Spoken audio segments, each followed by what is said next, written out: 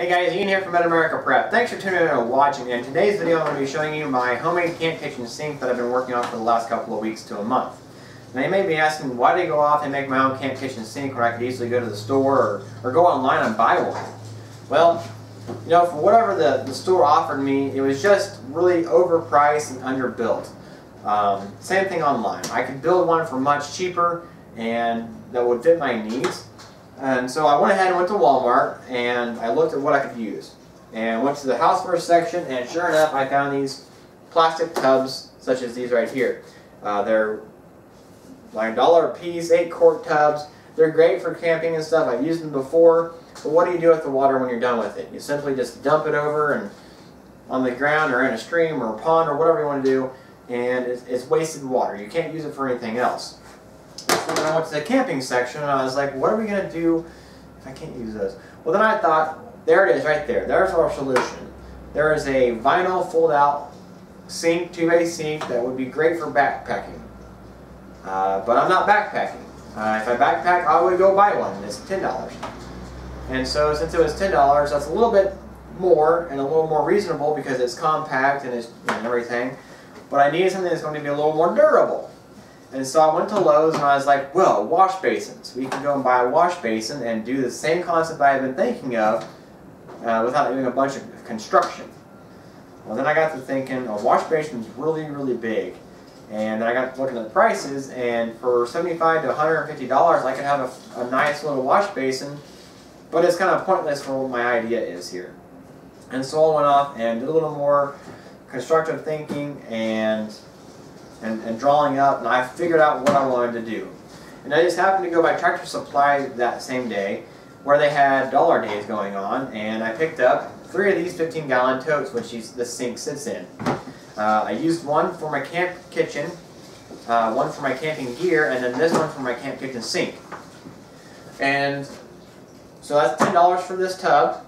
I've got $1 per sink here, so I got $12 there, and then I've got 2 5-gallon buckets, which I rounded up for about $5 a piece because you got the lid and the bucket, and for some reason 5-gallon buckets are expensive unless you buy or you find them on the side of the road. I want something fresh and clean. And then I got some PVC. The PVC cost me about $5, and then I actually happened to find this siphon transfer pump at I think it was Lowe's or Menards for $4.50 one day. They also sell them at Walmart. That one is, Walmart is branded underneath the Pennzoil name. This one is just some generic one. I can't remember the name of it. But they're all the same. Now the other thing I was thinking is, if I've got electricity, why don't I find a electric pump of some sort?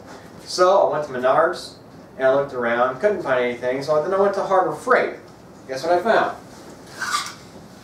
Ta-da! I found this little sump pump for a fountain or whatever you want to call it. It would work great if I had continuous electricity. But where I'm going is kind of remote, and we don't have electricity out there, and I don't have solar set up. So this right here is a no-go. So I made everything done manually, which is really not bad at all. So for $30, roughly, plus or minus a couple cents, I've got me a camp kitchen sink that has fresh water on one side, dirty water on the other side, and I can use the dirty water to put out a campfire or use it to kind of flush our toilet or whatever we use for the bathroom. Like I said, where we're going is kind of a remote area anyways, and we had to tote in our own water, and so I was going to minimalize the use of water by using this camp kitchen sink and basically getting water when we needed it and not wasting a bunch of it. Because, you know, think of it. When you're generally going out and to your campsite and you have a bunch of water jugs, you have a big water jug that you push the button in and you get your water and everything. You waste your water there. Or you have a water jug that has a spigot on it. You turn the spigot on, you wash your hands, soapy water, whatever, and then you dry them and you turn the spigot off. You wasted a bunch of your water just on the ground right there, and it becomes a muddy mess right underneath you.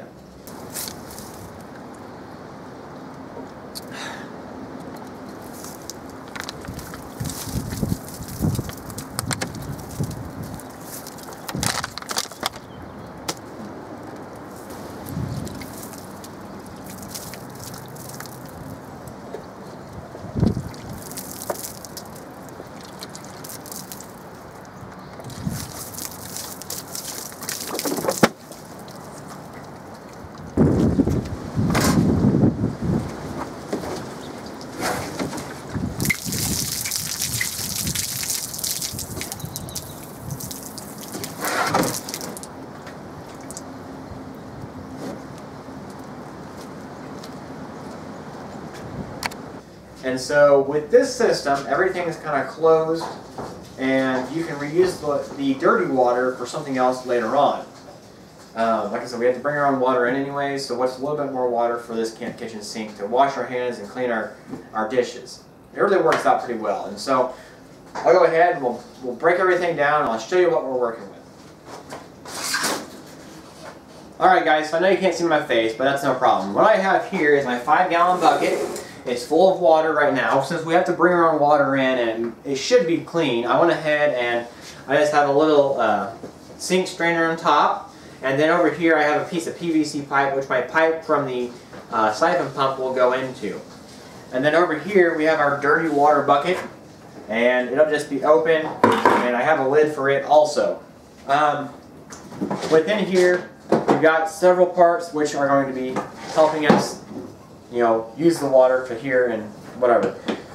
So let me move the camera up and I'll show you what. So this is the top of the bucket. You have your faucet hole, and then we have 2 buckets with holes in the bottom, and then we simply just take the top off. Let me go forward.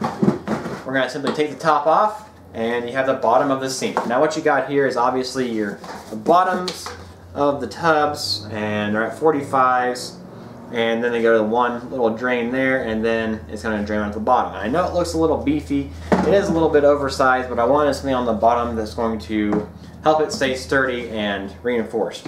Now the black coating there is actually Plasti-Dip, because I have everything siliconed around, so it's all watertight and ready to go. And there's a little more silicone that we could probably use. I mean, I got everything where I need it to be, so it's not going to be leaking any water. And the Plasti-Dip puts another rubber coating on it on top of the silicone finish.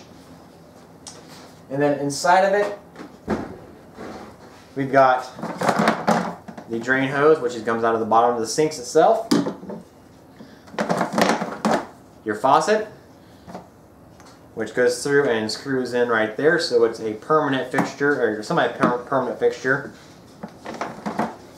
Our drain hose, which we will show you in a second. A couple extra hoses, which came with the siphon pump. They're 3/8 vinyl tubing. And then our main drain, or suction hose.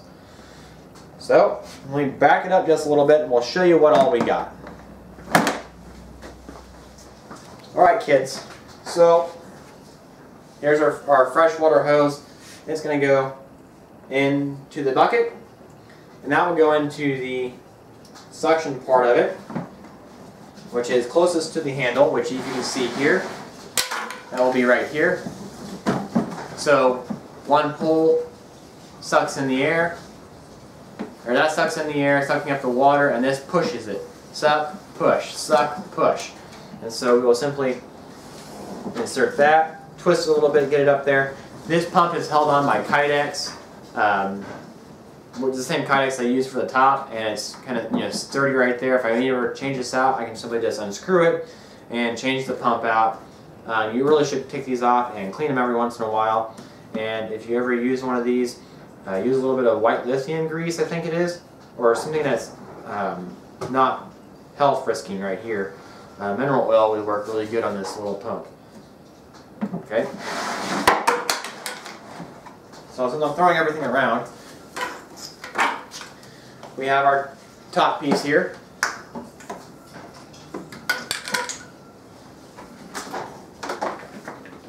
And we have our sink basin.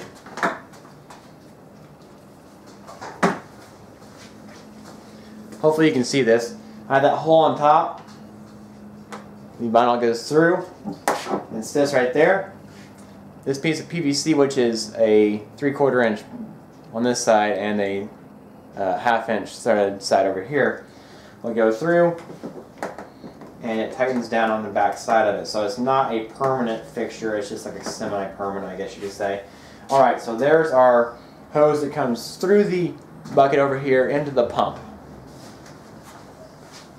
And then next we have is our drain. So this is going to come out of the sink, which I hope you can see this, I don't know if you will. Just like so. It goes in the bottom of the sinks, and that will come out through a hole in the bottom down here.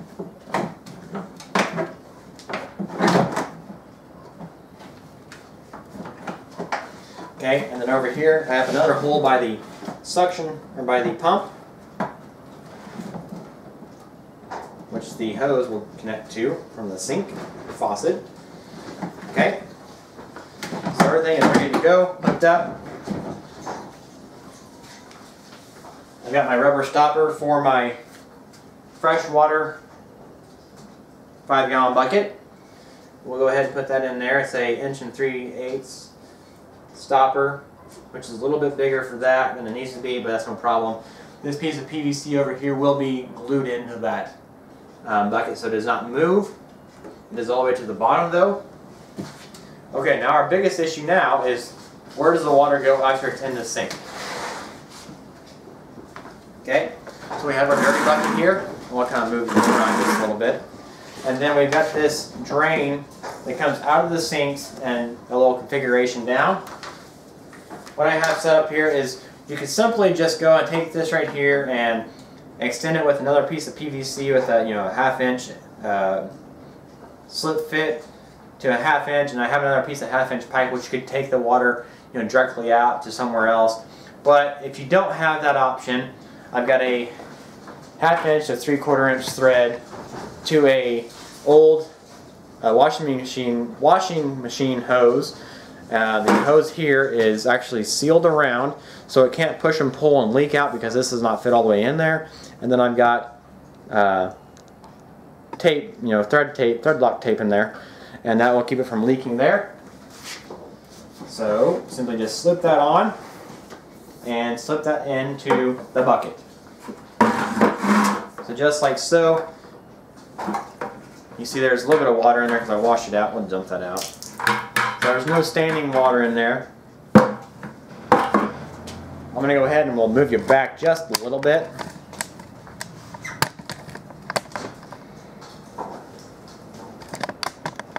Okay.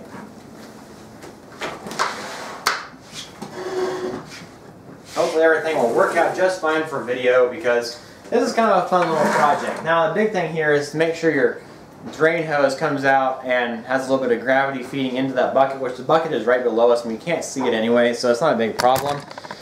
Got your positive water here, your fresh clean water, and then your hand pump, which is on the other side, and that will be going into the sink basins and then eventually down to there.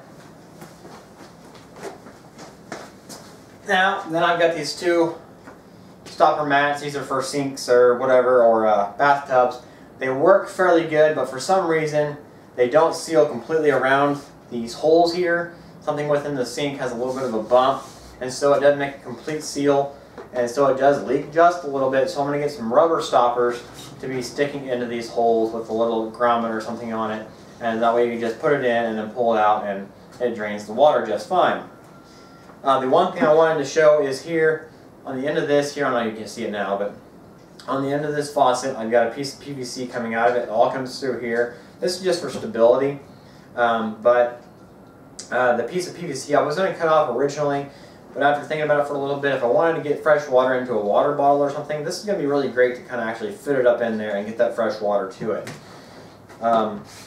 So far my only big issue has been this thing slides around a little bit, and so do I put some some eye bolts on it or something, that way I can kind of strap it down to a truck bed or to a tree or something. I don't know, but I will find out something, and that'll be on the camping video itself. And so we'll go ahead, fresh water, dirty water, excuse me, lunch is coming back up. We'll go ahead and see how much water it takes to get up here, or how long it takes the water to get up here. About 2.5, 3, 4 pumps, and we have fresh water coming out of there. It takes about 3 pumps to empty a 16-ounce water bottle. So just a simple water bottle. Now with this dirty water, the one thing I wanted to do here yet is that I'm going to put this 3/4 inch piece of PVC inside this bucket. I'm going to epoxy it down. That way the hose has somewhere to lay and it doesn't pull itself out. Because if you pull out, it prevents other stuff to happen, and it spills everywhere. It just goes everywhere. Anyways, So we're going to go ahead and just fill this tub up with enough water to show you that it does work pretty well. And with these big flapper stopper things, you kind of got to hold it down because there's not enough water pressure pushing down yet. And about a third full in this sink. So we'll go over here to this sink and we'll fill it up too. Now, to wash your hands, this may take two people to do. One to pump and one to wash your hands. Not a big deal. And if you didn't want to put your dirty water or your dirty grimy hands here, you can simply just turn it around and go that direction. But it works this way very well.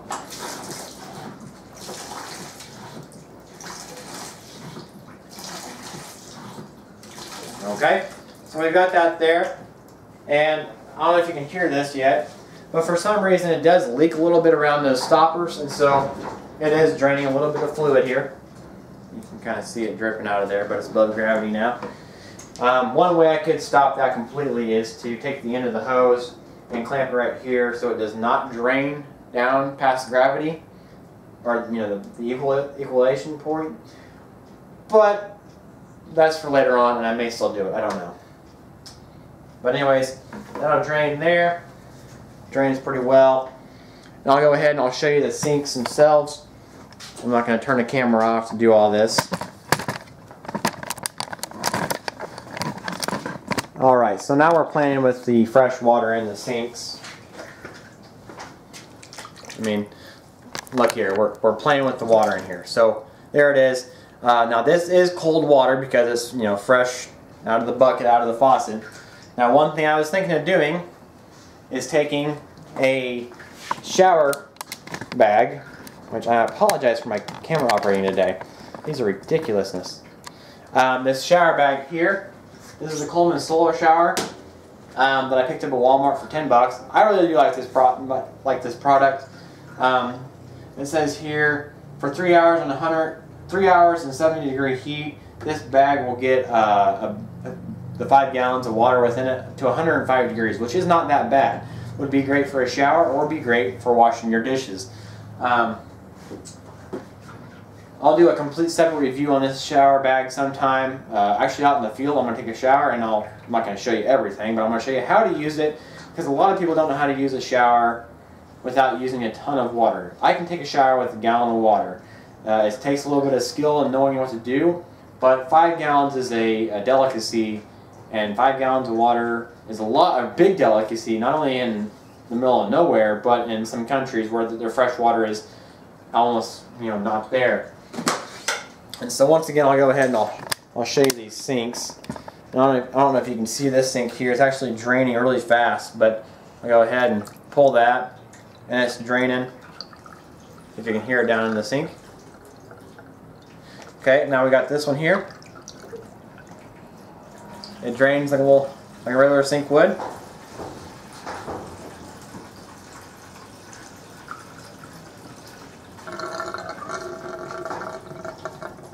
Now it does hold a little bit of water because the bottom of the sink isn't really level, and it has these little lips around it. I don't know if you can see those little lips. So it would have some residual water in there, but that's not a big deal.